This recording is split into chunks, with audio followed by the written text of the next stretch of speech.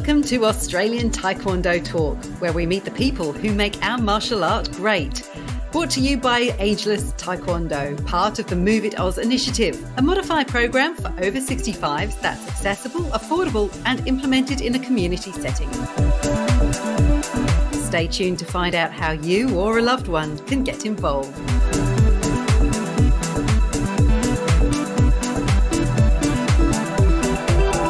Kununurra is home to just over 5,000 people.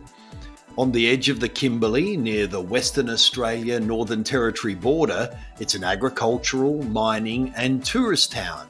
And for 25 years, at the very heart of that community, has been Kununurra Taekwondo Club. How does a club survive, let alone thrive, in such a small community?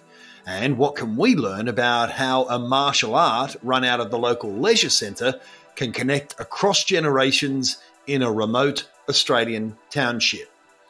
Sue Riley is a third Dan and long-time lead instructor at Kununurra. Welcome to Australian Taekwondo Talk, Sue. And welcome to you, Aaron, and listeners. You aren't in Kununurra right now, are you? No.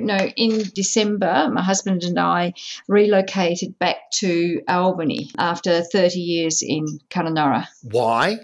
It's a bit of a funny story, like a lot of other people who go to the Kimberley. Back in 1990, we went up there for what we thought was 4 months during the closure of the local meatworks at the time in Albany, and just never came back. We were going to come back when our son started school, but didn't, etc., and then he's left.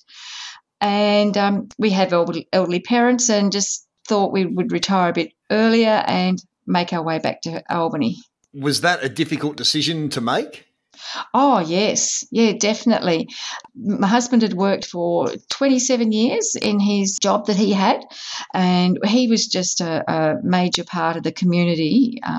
We couldn't go shopping for a quick half-hour shop. It was always an hour and a half because every shopping aisle we would be stopped, and that's the nature of a small community.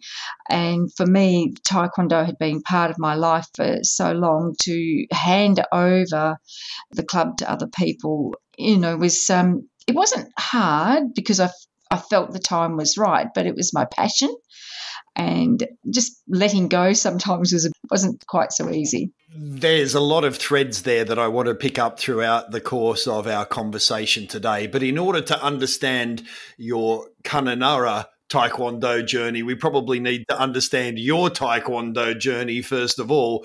How did you discover Taekwondo? It all started with the Karate Kid. Well, that's new because nearly everyone else says Bruce Lee. So we've moved on a decade to the Karate Kid. No, that's right. Well, my son had watched the whole series of the original Karate Kid series, and he wanted to do karate, but there wasn't karate in town that I knew of. But someone mentioned Taekwondo. Well, I'd done Tai Chi, and I thought Taekwondo was like Tai Chi, so I ummed and ahed, but we went along and watched it. It turned out to be a little bit like karate, so we thought we would join. And back then, in 2001, I think it was, so long ago, the club used to train in what we call the undercover area at the local high school. And so it was just a cement pad with a cover over it. And when we trained during the wet season and when it was pouring with rain, we could only really use half the middle centre of the court because the outside edges were just absolutely sloshed with water, so you would slip. And we trained in that area for 6 months before moving to the local leisure centre, because by that time there had been enough people training to actually move into the leisure centre. But I was getting eaten alive by mosquitoes, so I'd go and sit and watch him because the class was for an hour and 15, and I thought, oh, heck, I'm getting eaten alive by mosquitoes. I may as well give it a go, because there was another lady there older than me at the time who was doing it, and so I thought, well, if she could do it, I probably could. And so joined, and then 12 months later, my husband joined in as well. And so there were three of us, myself, my husband and my son doing it, and we all got to a black belt level So literally a mum who discovered Taekwondo from trying to beat the Mozzies. Yes, that's right, which started with the Karate Kid. So an interesting pathway, really. It's one thing to find it. It's another thing to fall in love. What spoke to you when you finally discovered it? I still struggle with this. I'm totally uncoordinated. So if someone has to do a block 5 times, I have to do it 20 times to get right and get the feel right and get the muscle memory and the brain functioning properly. And I had no idea about the differences of the kicks. And I was outside practicing one day, and my son and the husband were watching from the kitchen window. And then I heard this laughter. They were laughing at me trying to do this roundhouse kick and this side kick and getting it all totally wrong. And at that time, I could barely lift my knee above my waistline. And I don't know, it was a moment. And it wasn't a moment of love. It was a moment of, I'll show you. Yes. I can do this. Sort of. So in a way, it was probably very good that they were laughing at me, but I still haven't quite forgiven them for it. But so that's actually what sort of got into it. And just the more I did it, the more I fell in love with it. I really enjoyed it. And it was the challenge of actually achieving it. And it wasn't anybody else's challenge but my own, because if I'd compared myself to all the younger ones on it all the time, I would never have got there, because I'm not physically challenged as such, but I'm not a natural at it, So it just morphed into the fact that I just really enjoyed doing it for myself, because every time I went up a belt level, every time I got a bit better kick, every time I did a block stronger, that was my achievement. No one else could do it but me, and that's just how it's been. If you pick another sport, say cricket, if you're not immediately good at hitting the ball, then you're out. Go and sit in the stands. Or even it's impossible to continue to practice catching the footy in exactly the same way. But there is something about the repetition and the personal perfection of the process that is quite unique in Taekwondo or martial arts more broadly. That's right. There's so many different elements to the Taekwondo. So you can always practice by yourself some element of it. There's your line work. That's where you learn your blocking and your punching and your kicking and everything like that. You can still do that by yourself. You don't need anybody there to go at work against. So even when you play tennis, it's your achievement, but you're playing against someone to beat them. You have your sports taekwondo, which is your sparring section, where you do need an opponent, but you don't need that opponent to practice with all the time and to move forward in the ranks. You're not relying on somebody else to compete against to move forward and to become better. And I think that's what I really liked. Your pumse that you can practice those at home over and over again. And you don't need anybody else there to do it. And when you do perfect it and you do get it right, it's your achievement. You're not relying on someone else to get you there. Do you think the fact that, and I'm paraphrasing you here, the fact that you weren't a natural, that informed the way you work as an instructor? Oh, most definitely, because I had a tendency to try and give a little bit more information, knowing that I needed more information and needed to know about why you lift your knee higher. Some people who are natural just do it, and it's nothing against them. I love watching natural athletes, but if you're trying to get to a certain point and be the best you can, you need a little bit more information sometimes to work out how to get to that point, because your body won't let you do it unless you're given that extra information. So I have tried, when I was an instructor, tried to be like that. Escaping the Mozzies and having a go is one thing. Escaping the Mozzies, having a go and sticking at it is another thing. Escaping the Mozzies, having a go, sticking at it, becoming a lead instructor and getting to third Dan, that is a serious commitment. Why did you dive so deep, do you think? It was just another one of those things that I didn't think about it too much. I was the club's third instructor. And when the second instructor said that he wanted to move on to other things, he'd given 4 years to the club. I was a black belt at that point. I was going for my second Dan, and I'd started instructing a few clubs. And at that time, I had been instructing the juniors, the 6 to 9 year olds, for 3 years. So I thought, okay, I reckon this is something that I can do. I'll take it on. There were 2 students that at the end of the year would have been able to grade for their black belt, and they were quite good students. So I thought, well, I'll do it for 12 months to get these 2 kids through. Well, one left town.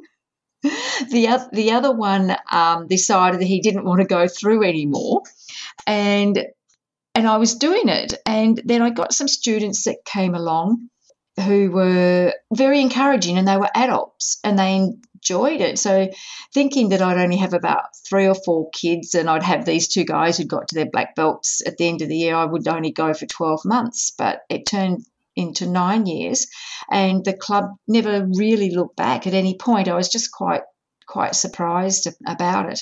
And we had some very skillful people come in.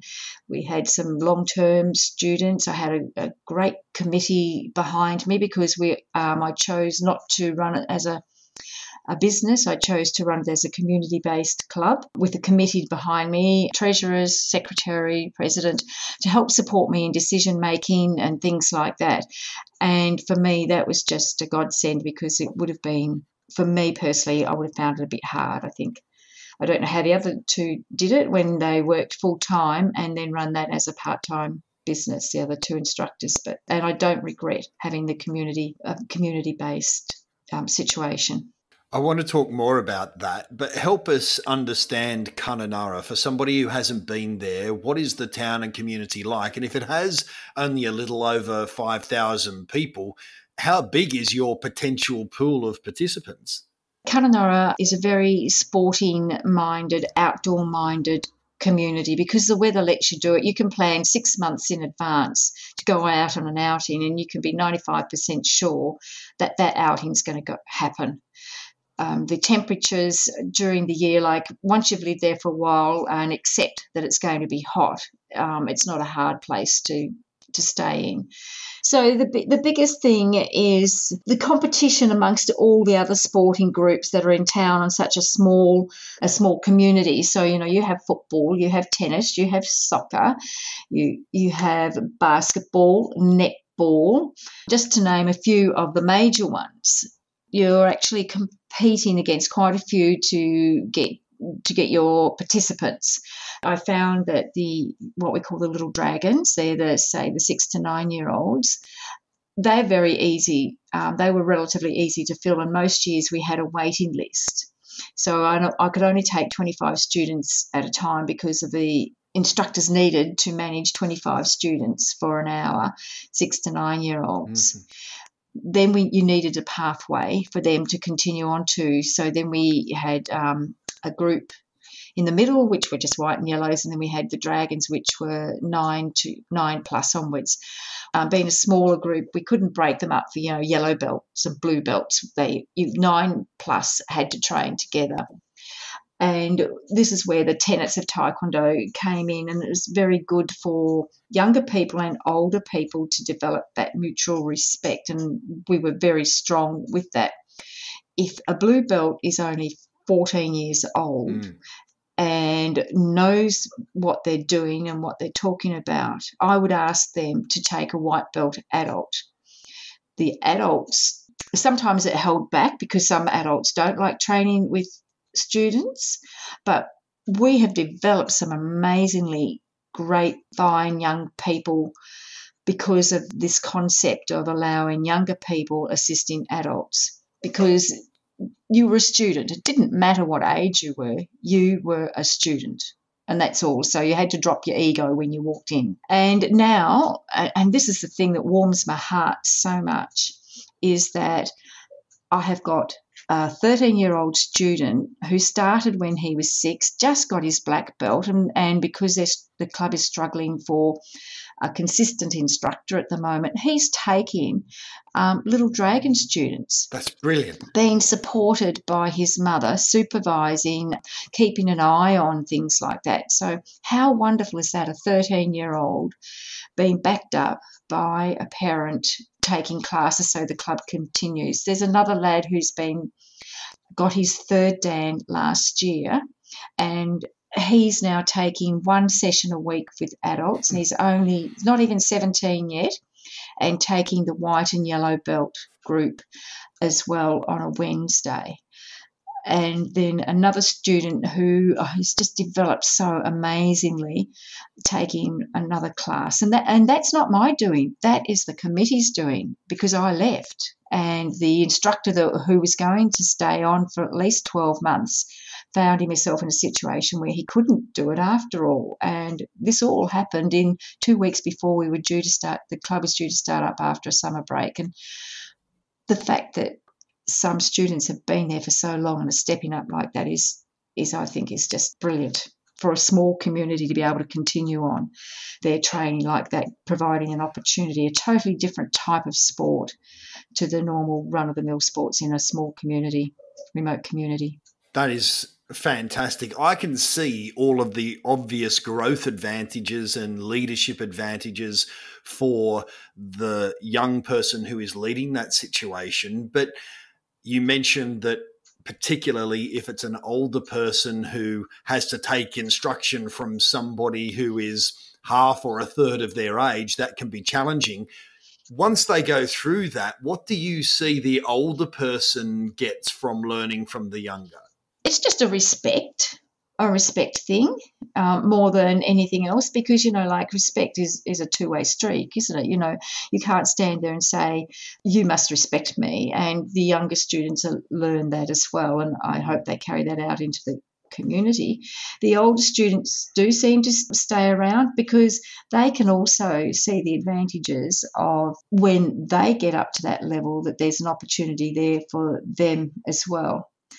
And I find it good that they do. And I must admit that when you've got one older person in with a group of younger people, there is a little bit more stability. It is easier for that younger person to provide instruction. That's why it did work well. And as long as me as the lead instructor, I was mindful that older person also needed to receive instruction maybe from an adult from time to time, then it worked, So there was a lot of thinking behind the scenes about how classes would be structured as well by myself to make sure that it did work. But that concept that we have is certainly holding the club up at the present moment.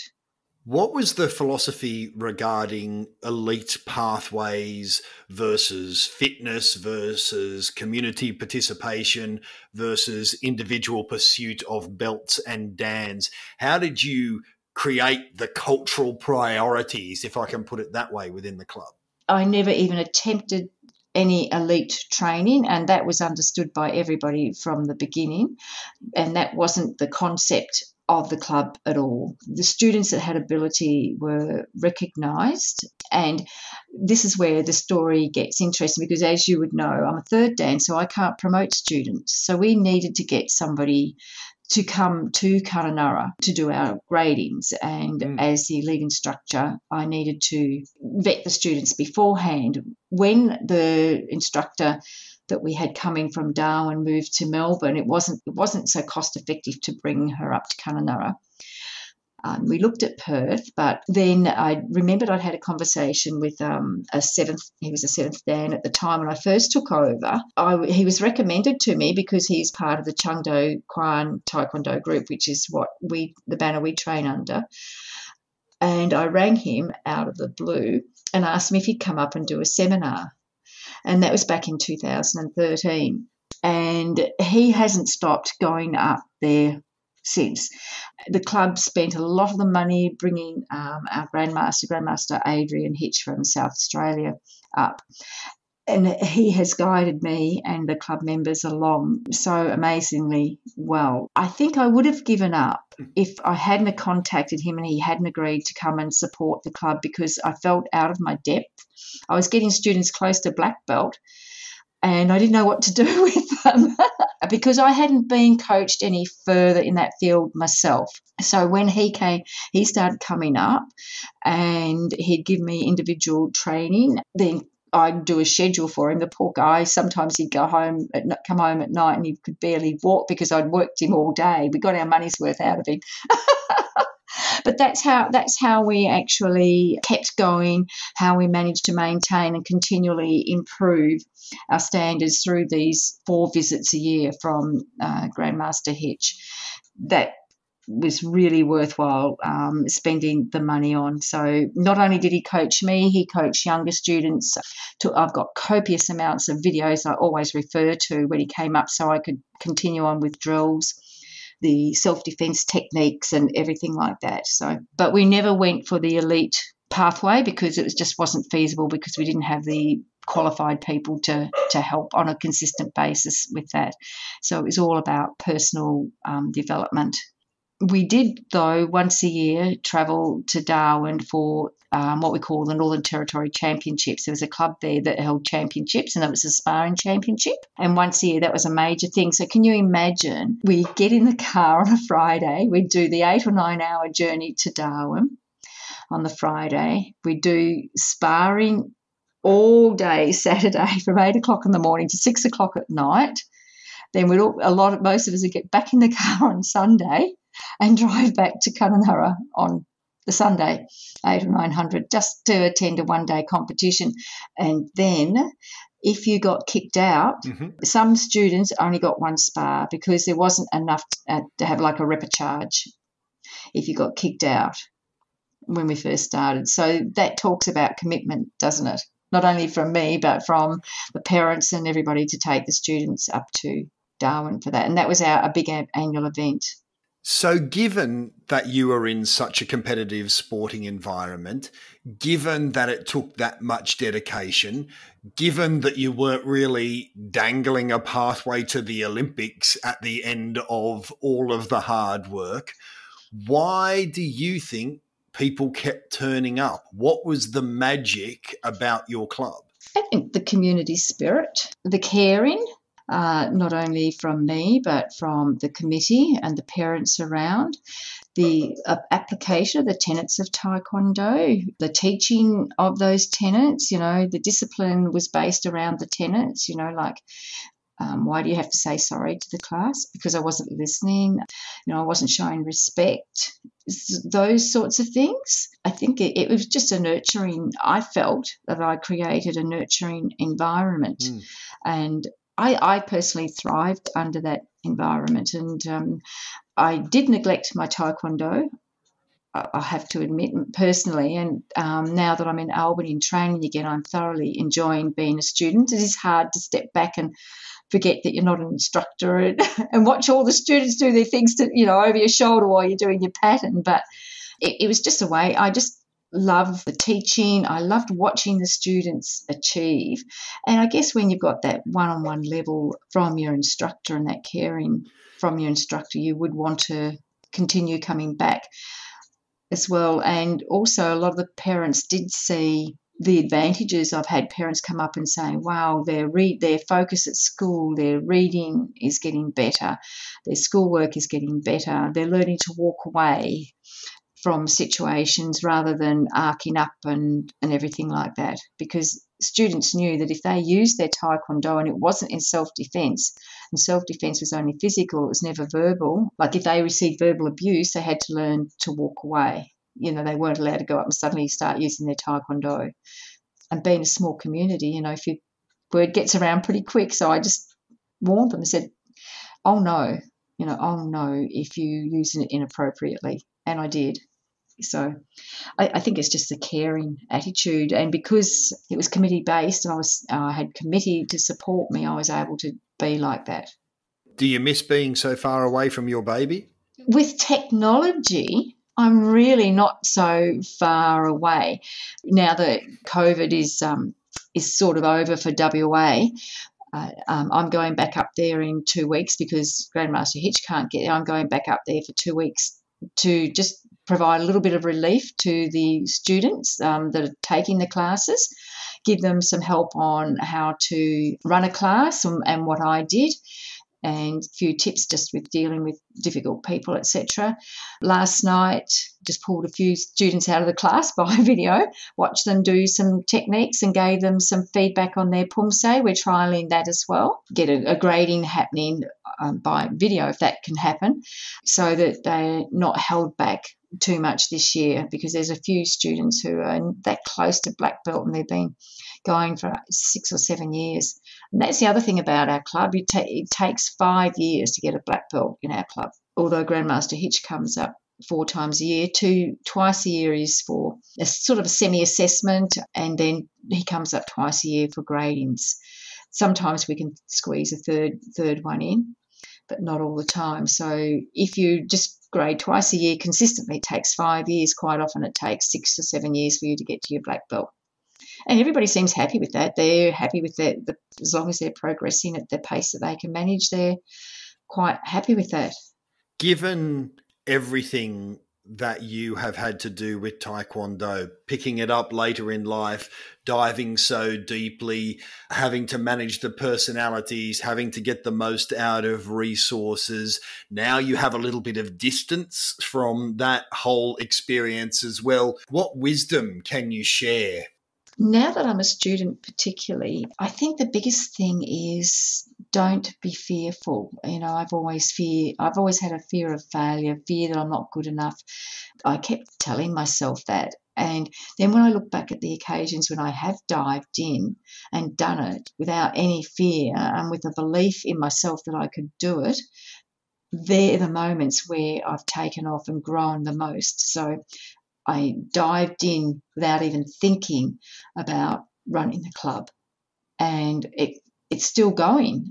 I would say to everybody, just have a little bit more belief in yourself. And I guess if Grandmaster Hitch was listening to me say this, he would be laughing so much, because he would always say to me, "Ye with little faith in thyself," something like that.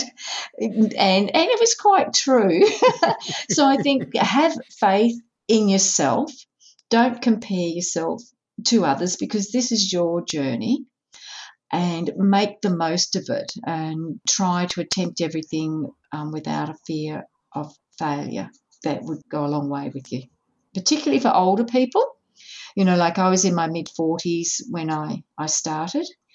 And so if I've been doing it 18, 19 years, it gives you an indication of my age. I was being way too polite to even go down that pathway, but I'm perfectly happy that you volunteered it. So. Yeah, if you have a bit of a fear, like the other night I went to training, it was a black belt class, and at the club I'm at the moment, the majority of the time I am the highest ranked black belt. There are other higher belts, but they can't always turn up. Well, Friday night was a black belt class, and there was me, grandmother age, great-grandmother age, and then the next student was 18. So there was me. If you let that hold you back from training with them, and they were doing beautiful, amazing kicks, and they've got pads. We've trained on a hard floor. I'm really struggling with balance because we train all the time on soft mats and everything, and I just sort of thought, oh gosh, go with it, Sue. Enjoyed the rest of the session instead of sort of beating myself up about not being able to keep my balance with some of the techniques all the time. They're the little messages that I've learned. It's interesting, this podcast is made possible by Ageless Taekwondo, and when you consider our schools program, or the Little Dragons as it was in Kununurra, and then through, we've just been doing Zoom sessions with our elite athletes, connecting with the community, and then taking that through to Ageless Taekwondo, including people transitioning from very accomplished backgrounds, following the process that you are now following. It's increasingly painting a picture of how Taekwondo can be a companion for life. Oh, most definitely. You've just got to listen to your body, know what you can do, and work within that. And, that's the next step for me. Once everything is settled down with COVID and everything, I actually do want to do the Ageless Taekwondo course and see if I can incorporate that somewhere in the Albany community, and also the schools program, I think, as well, because I think that would be something fantastic to do with younger kids within the schools. You've given so much, but there sounds like there's a lot left to give. Thank you so much for sharing the story of Kununurra and your own fascinating story with Taekwondo. Sue Riley, thank you for being a guest on Australian Taekwondo Talk. Thank you. It's been my pleasure. Now let's learn more about Ageless Taekwondo, part of the Move It Oz initiative.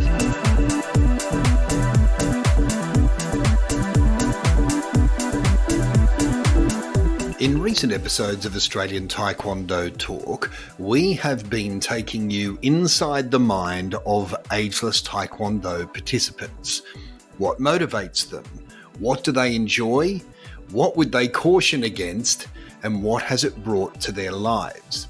In this episode, you're going to meet Trevor Houston, who is 72 years old and not entirely a newcomer to Taekwondo, more someone who has had a relationship with it in the past but has been revived and blossomed through ageless Taekwondo. I started by asking Trevor about his history with Taekwondo. Right, it was around about 1990 when we moved to Hobart, and I was a mature age student. I was in my 40s. And I joined Joe's club at Howrah with my three sons. So that's where we started off as a family, actually. But as the time went on, the boys found other pursuits to do, so they dropped out. And one of my sons got his first Dan with me, and then he dropped out, went into cricket. So I kept going. I was the old man, but I kept going. Have you done it continuously since 1990? I retired from the club, I think it was about 2012. I've enjoyed every minute of it. And this new format of ageless Taekwondo, how similar or different is it to what you've done traditionally? Right, it's obviously not as intense, but it just keeps up your skills and your fitness. And I thoroughly enjoy doing it. There's only a small group of us on a Wednesday morning, but I really enjoy it. Can you walk us through a typical morning at ageless Taekwondo? Right, well, first of all, we do a warm-up and we do stretching. We do all sorts of exercise, push-ups, burpees, etc. And then we do a routine where there's stretching, legs, punching, that sort of thing. And it's pretty varied, actually. And how long does a session go for and how intense is it? It's 1 hour every Wednesday morning. It's probably, compared to the normal club where you're sparring and you're right into it, it's probably half that pace, but it probably suits a 72-year-old. What about the social aspect of it? I get the impression that it's quite a fun get-together as well, is it? Well, it is. We're all over the age of 50, some of us well over 50, but we've become like a little group of friends, and there's no expectations on anyone. They come in at various levels of fitness, and everyone helps everyone else, and it's just a fun time, and we really enjoy it. Do you think you have a particular advantage because you're from a Taekwondo background, even though you're a relative latecomer to it in its own right? Well, no doubt about that. My years in full training has stood me in good stead, but it's an opportunity to keep the skills up and the flexibility and balance and that sort of thing, so I've enjoyed it. What does it do for you that, for example, walking or even a game of tennis wouldn't? What's its special advantage, do you think? Well, the big advantage is that you're exercising all aspects of your body, from balance, aerobics, that sort of thing, and you cover the whole gamut of exercise at the time. If somebody is listening to this, either from the point of view of an instructor who is interested in starting a class or somebody who would like to either sample Taekwondo for the first time as an aging Australian or as somebody who, like you, would like to return to it after an absence, what would you say to them? I'd say, look, go for it. You might be out of the sport for years, but you can always go back in at your own pace, and you pick up very quickly what you've learned, and you learn a lot, and your physical fitness is really good. There's no question about that. You keen to keep it up? I'll keep it up for as long as I can, actually. I just might add here that in 2009 I had a bit of a setback in that I was diagnosed with a blood cancer. So that put me out of it for about a year and 3 months. But after that, I went back to it and got my third Dan. So that was testing me, I think, to the fitness and the training that I'd had and the mental stimulation. So I think that had a lot to do with it. I know the doctors said it's your fitness that's got you through where you are. I imagine that's something of a motivation even now, is it? Oh, yes, it's something that I'm very much aware of, and the fact that I came back from that, and I've never been fitter in all my life, to be perfectly honest. A pretty stellar endorsement from Trevor, aged 72. That is it for this episode of Australian Taekwondo Talk. Thank you so much for your time, and thank you to everyone who has played their role in making sure that this podcast gets heard far and wide. You can get us in Apple iTunes, in Spotify, via YouTube, Red Circle. But wherever you do find us, please subscribe so that each new episode gets delivered automatically to you and you don't even have to think about it. Please also rate and review, because that helps other people to find us. But it's that personal endorsement, sharing it in your club emails, putting it out through newsletters, just tipping a friend into it and sending them a link. That is the really valuable stuff for us. Thanks once again for listening to Australian Taekwondo Talk, and we'll see you next episode. For more information on how you can get involved with Ageless Taekwondo and a whole lot more, head to ostkd.com.au. Follow us on Facebook and Instagram too. Thanks for being a part of Australian Taekwondo Talk.